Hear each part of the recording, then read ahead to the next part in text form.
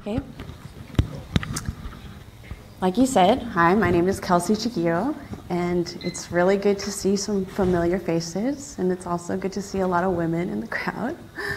Okay, so I'm basically just going to be telling you about the story of the invasive seagrass Halophila stipulaceae and where it came from.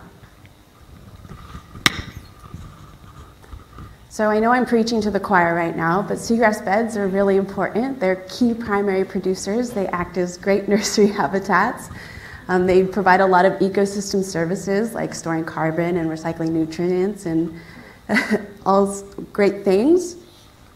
But we also know that globally seagrass beds are declining and are threatened. And so here I'm showing you just a graph from Waycott et al., 2009. She actually just left. I just saw her leave, which is unfortunate. Looking at the net change in area over time. And so basically, we're losing seagrass beds. And I learned from the last conference that we lose about 1 hectare every hour. But another growing concern is that in certain marine ecosystems, we have seagrass invasions. And so just taking a step back, why should we care about invasive species? Well, we know that some invasive species or introduced species that have expanded in range can alter trophic structure. So like, for example, we have this Caribbean lionfish, and it's been cut open to show what's inside the gut, and there's a bunch of juvenile Caribbean reef fishes. We also know that some invasive species can disrupt, can I have some water? Can disrupt environmental resources. So for example, this invasive ice plant in California secretes salt into its surrounding environment, not allowing for other species to grow.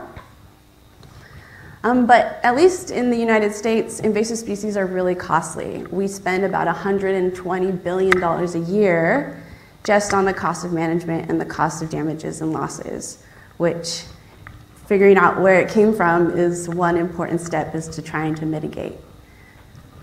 So coming back to the study species, early studies suggest that Halophila stipulaceae is displacing native seagrasses in the Caribbean. And so a study done in Dominica by Steiner and Willett et al.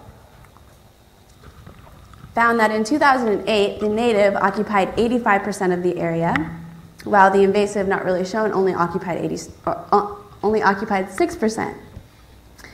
But in 2013, just in 5 years, the native only occupied about 13%, which is in this light green. And the invasive occupied about 86%, inhabiting areas that were not recently inhabited. And since its discovery, its range has expanded plus 700 kilometers. And so the question is, what is the source population to this Caribbean strain? Where did it come from?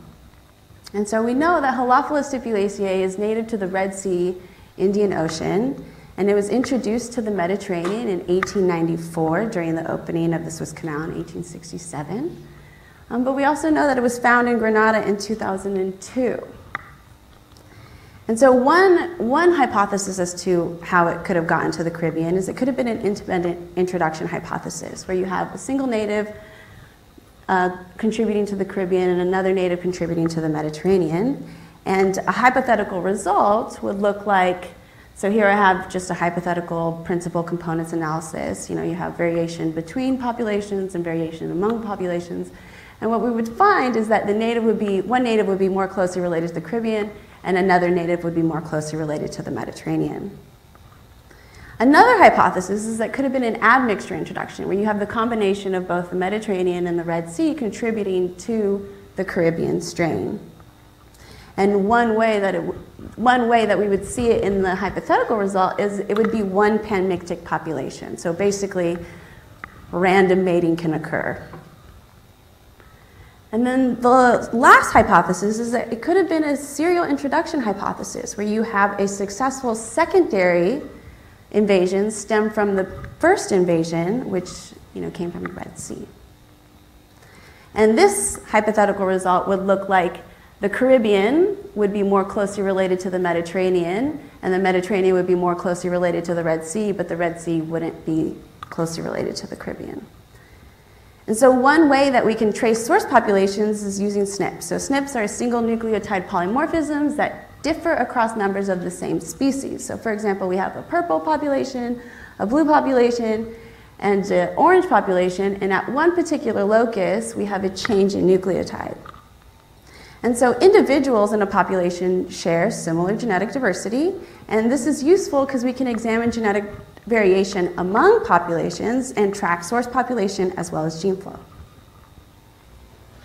And so we can use programs like structure to infer population boundaries by clustering genotypes without any prior assumption. So this is great because I don't have to tell structure where I sampled from. And so one way to interpret this sort of generic plot that I have is each column is an individual, and then each horizontal segment are genotypes that have been partitioned into clustered populations. And so we have like a red, a blue, and a yellow. And another way to look at this is when you've collected all the individuals from a single location, we can say that all the individuals have a cluster red, a cluster blue, and a cluster yellow. But I am going to tell you where I sampled from because I think that's important. So I have 14 samples from the Virgin Islands, St. Thomas and St. John. I have 14 samples from Cyprus, Italy, Greece, and Tunisia, 8 samples from Eilat, Israel, and then the Indian Ocean. And the way that we collected SNPs was we used a 2B rad, which is a type 2 restriction-associated DNA approach, and we recovered about 3,588 SNPs at a 5x coverage. And so some preliminary results from the 4 basins, so from the Indian Ocean, the Red Sea, the Mediterranean, and the Caribbean, structure predicts only 3 clusters. And what's interesting is that there's really only 1 cluster in the Caribbean, only 1 cluster, well, we only sampled from 1 site, but 1 cluster from the Indian Ocean. And then in the Mediterranean, we have this predominantly orange cluster with a little bit of this purple that's similar to the Indian Ocean and this pink that's similar to the Red Sea. So we kind of know from this result that it didn't come from the Indian Ocean. So when we just look at the Red Sea, the Mediterranean, and the Caribbean, it also partitions into 3 clusters, seeing sort of the same phenomena, where we have 1 cluster that's predominantly pink in the Caribbean, a little bit more admixture where you have pink, yellow, and blue. And then in the Red Sea, we have blue, pink, and a little bit of the yellow. And then when we look at a principal components analysis, so we have variation between populations and then variation among populations, what I think is happening is the Caribbean is more closely related to the Mediterranean, and the Mediterranean is more closely related to the Red Sea. And we can further expand on this by looking at population differentiation, so looking at FST values, 0 meaning that they are the same, and 1 meaning that they should have speciated yesterday. We find that between the Caribbean and the Mediterranean, we have an FST of 0.118. And then in the Mediterranean, we have an FST of 0.124. And then what's interesting is that between the Caribbean and the Red Sea, we have a higher FST, which is 0.27. So this number is a little bit smaller than this number. And we can start to go back to our hypothesis. This kind of looks like the serial introduction hypothesis, where you have, well, I'll get to it. So when we look at expected heterozygosity, so how much genetic diversity is within a population, we find that it decreases with each sort of invasion. So the Red Sea has the most genetic diversity, the Mediterranean has a little bit less, and the Caribbean even less, which makes sense because you took a subsample from a population and you moved it somewhere else and then it proliferated. And so what we can conclude, or that it didn't come from the Red Sea, but that it may have came from the Mediterranean, where you have a successful secondary invasion stemmed from the first invasion, which came from the Red Sea. And so I still have more work to do. That's not the end of my work. I want to increase my sample size. I actually want to calculate immigration rate. So is there a strong direction that it goes in? Maybe and estimate the number of introductions that occur, because if we look at the genetic diversity, they're not clones. They have some genetic variation that occurs. And I also want to test for bottleneck and create some coalescent trees. And with that, I would really like to thank some funding agencies, UCLA for bringing me here, other funding agencies like NSF, my collaborators and authors like Gideon and Gabrielle, who's not here, and people who have helped me collect all over the world, because it's a global study. So with that, I would like to say thank you and take any questions.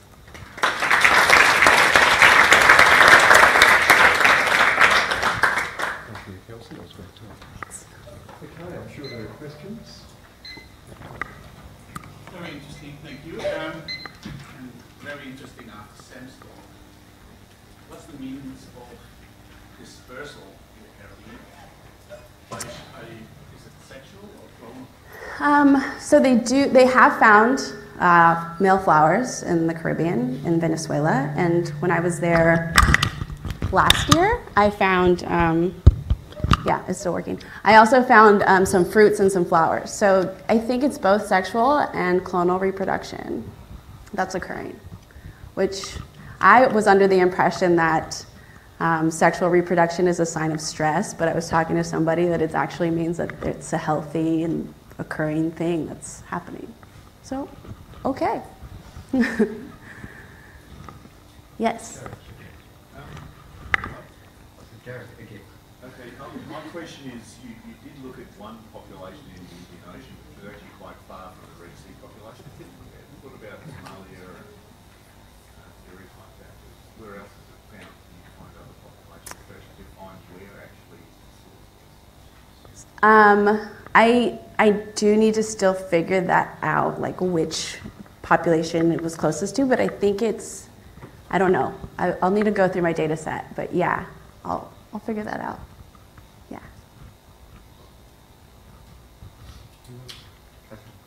So what is the mechanism for dispersal to the Caribbean? Is it boats? Yachties. I mean, but there could be like storms or that come through, and I don't really know enough about the oceanography of like what's happening in the Atlantic, but I think it could be yachties. I mean, I know the Ruiz and Valentin in 2002, they sort of like hypothesized that it came from the Mediterranean, and we just needed to do a genetic study to confirm that. Yes? Yes, about this dispersal. I think there are theories. It could have been introduced by yachts, but recently, considering now this massive invasion of sargassum into the Caribbean, we know that currents have changed. So even it might have just come naturally, actually, just by currents from Africa. Being introduced into the Caribbean. So I don't necessarily think yeah, well, that might be human introduced also, but it might just have been a natural introduction actually, because it was first found in Grenada, which is one of the islands further out into the Caribbean. That makes sense.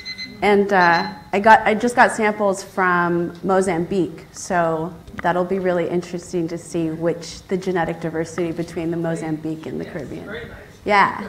So yeah.